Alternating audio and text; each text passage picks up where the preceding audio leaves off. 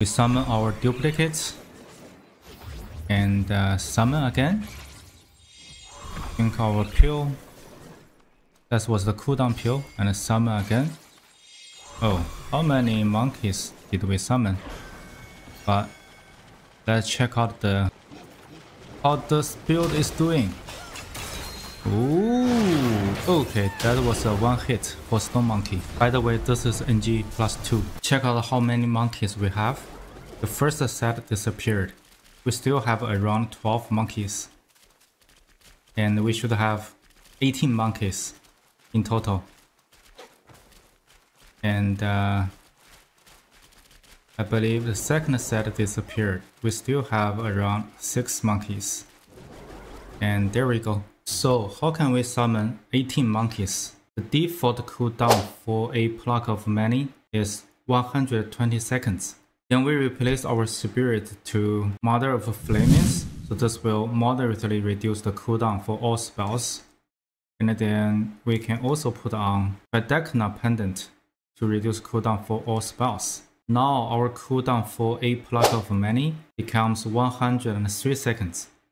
But this is still a long time for the cooldown. Look at our drinks. We use Slumbering of Beetle Husk.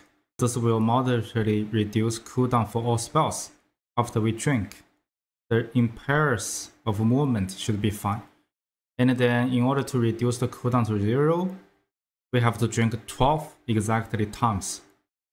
But if we use Supreme Gourd, we can drink 10 times. That's still less than 12 times. Then if we use Bee Mountain Stone, we have a chance to not consuming the sip. This will give us a pretty good chance to drink at least 12 times. We also use Iron Pellet to not get interrupted while we are drinking in some situations. And then I use Turtle Tear, so after that we can use Cloud Step and also cast Immobilization. You may ask, we still have a mana issue, because summon 3 sets of duplicates we need 480 mana. If you look at our current mana, we have 470, so that's 10 mana less. We can use some of the cures such as Thunder Flame Seal to increase our maximum mana, or wear the Wukong helmet to increase maximum mana. However, that's not really effective. So here is how we solve this problem. We can put on the Preservation Orb and then use Incense Trail Talisman to reset. After the reset, you can see our maximum mana increased. So now we have 510 maximum mana. So that would be good enough. And then we can switch to Auspicious Lantern. We still have 510 mana. If we do that, we don't really need the Turtle Tear. So we can change this one to something else. Maybe Critical Chance using Tiger Relic. That would be a good option. Or something else. For the rest of the gear, I use Jingu Bang to keep the 4 focus point. And then Weaver's Needle. The full set of Yakshasa armor set to get 25% increased damage, but we get minus 30% damage reduction. Since we try to one hit or just kill the boss really fast, that is okay for our build. And then for curious, we use Auspicious Lantern and 3 Beast Buddha to increase critical hit damage, and also Bedekna Pendant. Now let's put everything together.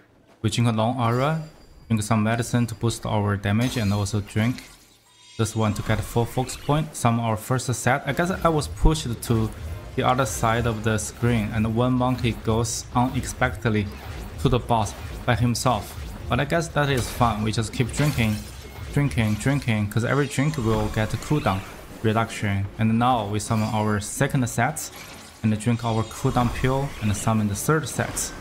And Cloud Step. Getting in, immobilize him, and launch our 4 points heavy charge attack. So basically he's done. And this is in NG +2. If you like the video, please like, comment, and subscribe to keep us going. Thank you for watching.